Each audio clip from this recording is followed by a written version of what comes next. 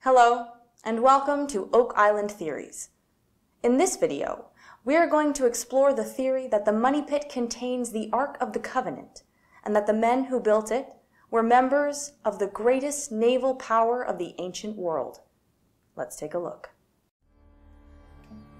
The Phoenicians were an ancient Semitic people who emerged in around 1500 BC in what is now Lebanon.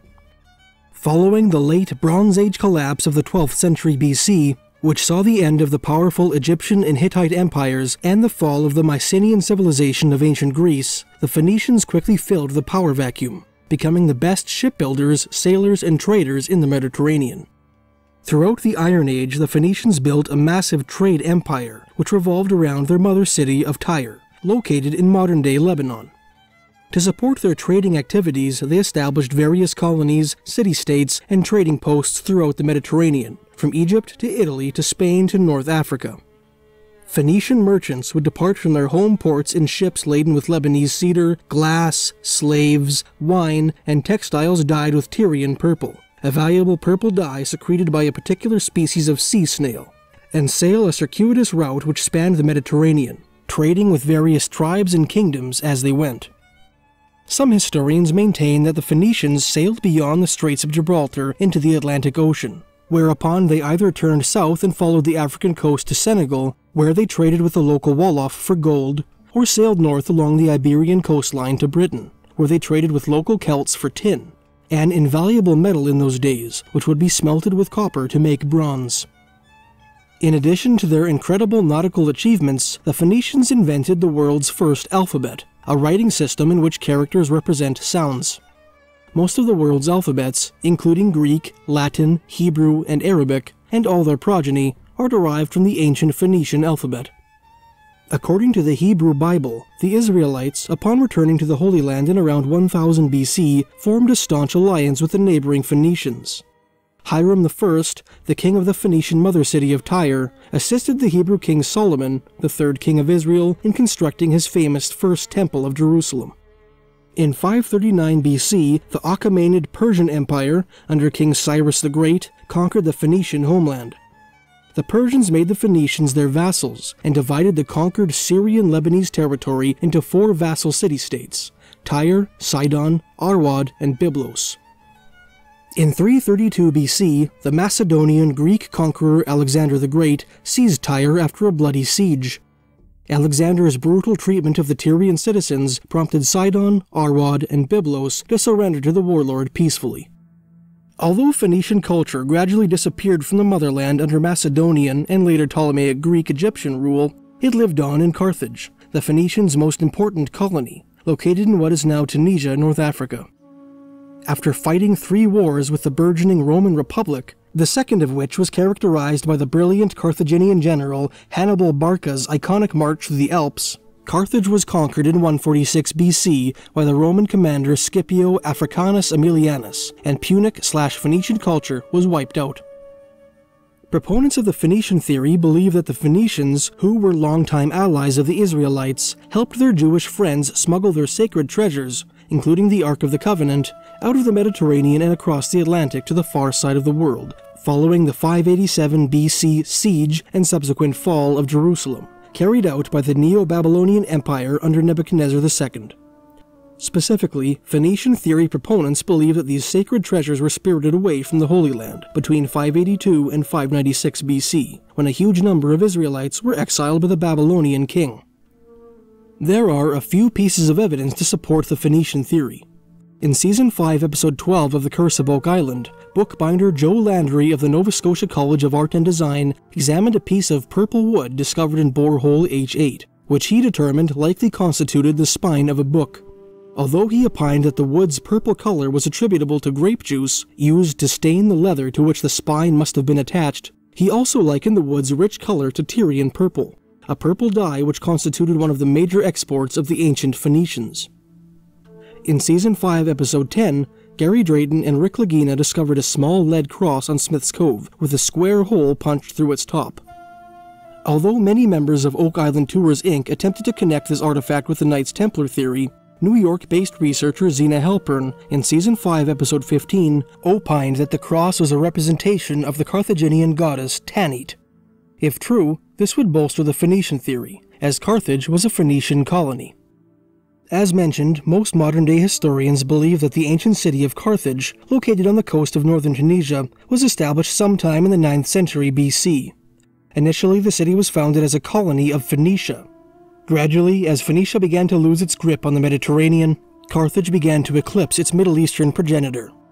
By the 7th century BC, Carthage was one of the wealthiest and most powerful cities in the Mediterranean, remaining so until 146 BC when it fell to Rome. As Carthage grew, it began to develop its own distinctive Punic culture. The word Punic is synonymous with Carthaginian. Most notably, the citizens of Carthage adopted two chief deities for their city, the god Baal-Hamon and his wife, the goddess Tanit. Although there is some controversy regarding her origin, most historians agree that Tanit is not exclusively a Punic goddess. She was initially worshipped in the Phoenician homeland, most often in connection with the Phoenicians' own mother goddess, Astarte, the patron of fertility and war.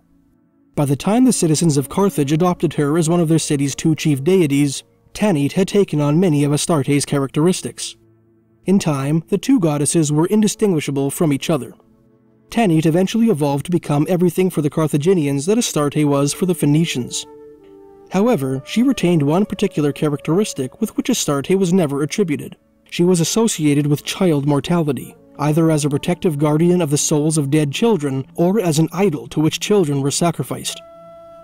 The symbol which the people of Carthage used to represent Tanit consisted of an isosceles triangle topped by a horizontal arm, which was sometimes crooked upward at the elbow, which in turn was topped with a circle. Oftentimes the circle was crowned with a downward-facing crescent.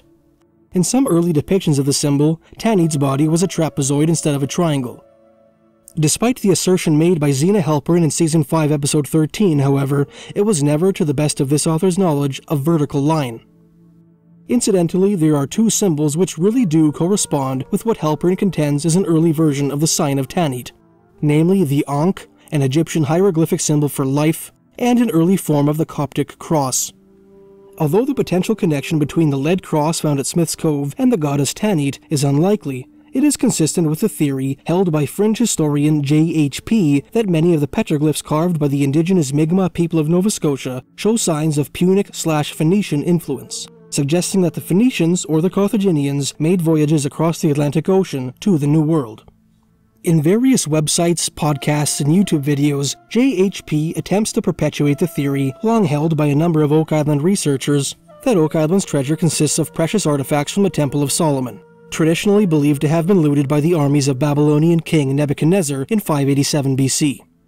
J.H.P. argues that these treasures were smuggled out of Jerusalem and shipped to the New World by the Kingdom of Israel's ancient allies, the Phoenicians.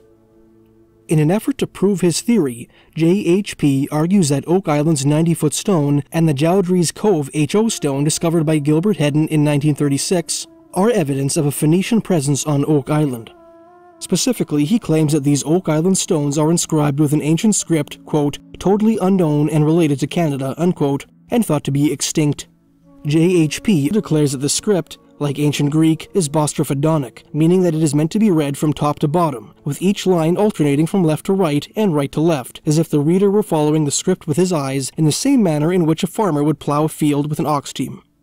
In a YouTube video, J.H.P. claims that the script is Libico-Berber, an ancient North African writing system believed by some to have been used by a number of the Sea Peoples, a confederation of sea-going raiders which attacked the New Kingdom of Egypt in the 10th century BC, whose invasions were partly responsible for the late Bronze Age collapse, which, according to some linguists, evolved into the Tifinagh alphabet of present-day Morocco and Algeria about 2,000 years ago. Both Libico-Berber script and the Tifinagh alphabet are writing systems related to the Phoenician language and the Phoenicio-Punic language of ancient Carthage. J.H.P. also draws parallels between a symbol on one of the Mi'kmaq Bedford Barrens petroglyphs, the other of which was showcased in Season 2, Episode 2 of The Curse of Oak Island, and a weather-worn marking on the Jowdrey Cove's H.O. stone. In a YouTube video, J.H.P. declares that the smoking gun connecting Oak Island with the Phoenicians is the similarity between some of the Mi'kmaq petroglyphs around Kejimkujik Lake, Nova Scotia, and a painting which adorns the tomb of ancient Egyptian pharaoh Seti I. Specifically, JHP argues that Mi'kmaq rock carvings depicting men wearing triangular robes and headdresses bear close resemblance to a painted depiction of an ancient Libyan, i.e. Proto-Phoenician, man which adorns a wall in ancient Egyptian pharaoh Seti I's tomb. In other words, JHP believes that the Mi'kmaq Kejimkujik Lake petroglyphs depict an ancient Phoenician man. JHP goes on to describe how the 8-pointed star, one of the Mi'kmaq petroglyphs in the Nova Scotian's Bedford Barrens, is also a symbol once used to denote the ancient Mesopotamian goddesses Ishtar and Inanna, and later the Phoenician/Canaanite goddess Astarte. He further implies that the ancient Mesopotamian/Levantine 8-pointed star evolved into the hexagrammic Star of David, an ancient symbol of Judaism which he refers to as the Seal of Solomon. In this way, he suggests some sort of connection between King Solomon, whom some believed used the Star of David as his signet, and the Bedford Barrens petroglyphs. In another YouTube video, JHP attempts to establish another connection between Oak Island and ancient Phoenicia by arguing that the tall, peculiar-looking umbrella-canopied oak trees for which Oak Island was named, which can be seen in some old photographs of the island, are not northern red oaks as commonly believed, but rather a species of oak tree endemic to North Africa. JHP neglects to disclose which particular oak species he believes them to be. He goes on to speculate that these oak trees were first planted on Oak Island by ancient Phoenician mariners for the purpose of serving as navigational markers, which, due to the tree's considerable height, would in theory be visible many miles away. What are your thoughts on the Phoenician theory of Oak Island? Let me know in the comments below. Thank you for watching. If you enjoyed this video and would like to support this channel, please check out the Oak Island Encyclopedia by clicking the link in the description.